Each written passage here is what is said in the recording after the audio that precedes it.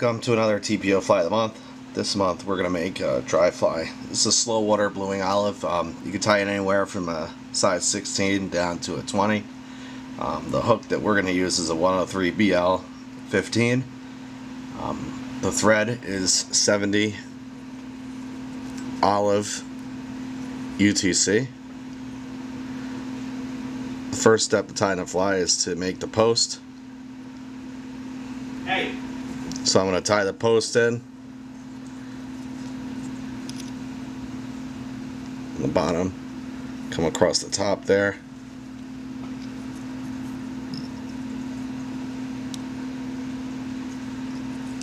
The most labor intensive part of this fly and any of these flies that are parachute patterns is making the actual parachute. That's hard to get around the camera here. But here, as you can see, I'm starting to build up the bottom of the post.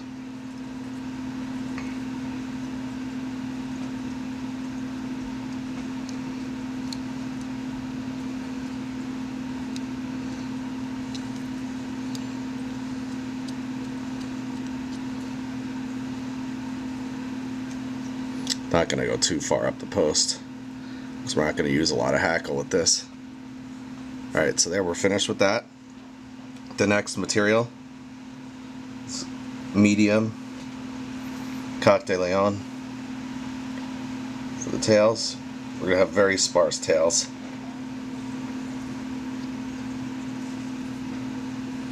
Let's cut this parachute down a little bit here,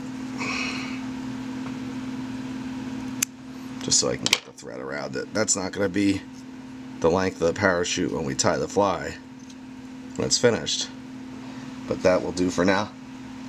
The next material is an olive strip peacock quill.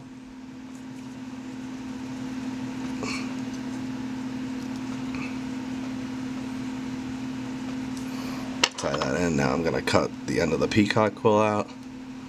Going to cut there. Okay, so now we're ready for the next material, and that's going to be my hackle pliers, okay?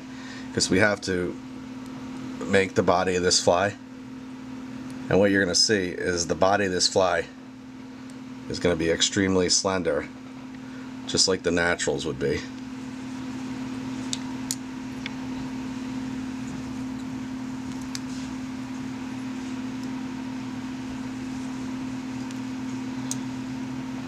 So there, we're going to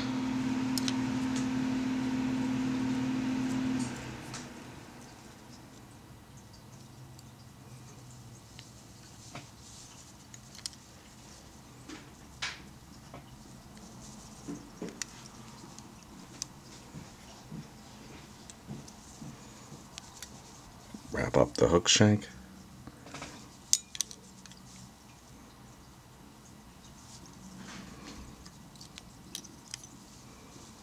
Take your time.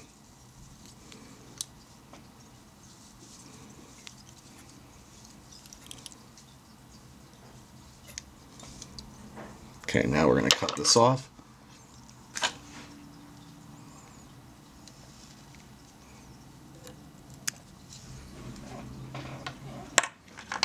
So the body's done. Now for the rest of the body, what we're going to do is we're going to take our glue, just put a tiny bit of glue on there.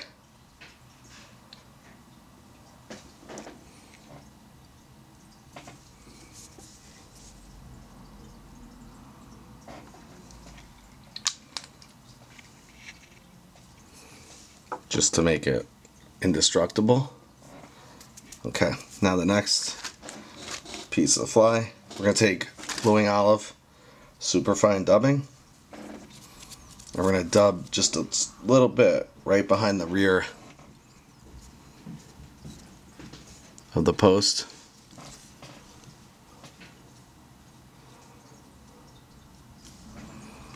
Alright, now we're going to tie in the hackle.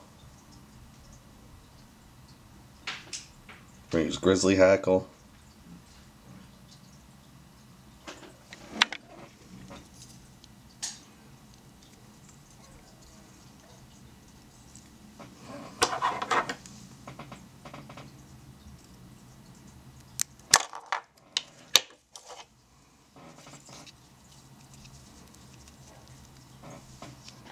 Alright, so the next step is we're going to tie in the grizzly hackle. So here I'm going to tie in the end of the feather facing the eye of the hook. I'm going to snip this excess right here. Now I'm going to take the hackle. I'm going to wrap it counterclockwise.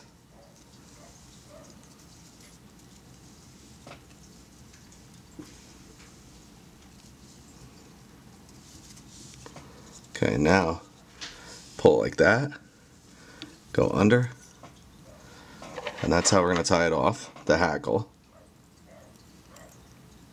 Now with this light hook, wire hook, you don't need a lot of hackle to hold the fly up. You only need a couple turns.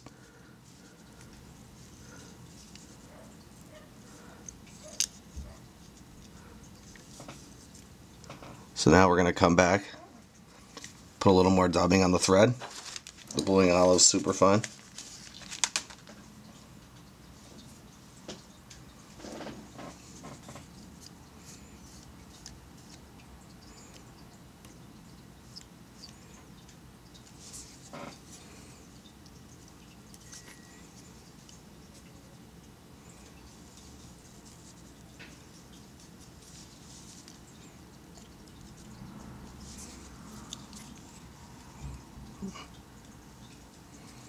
And dub the front of the fly.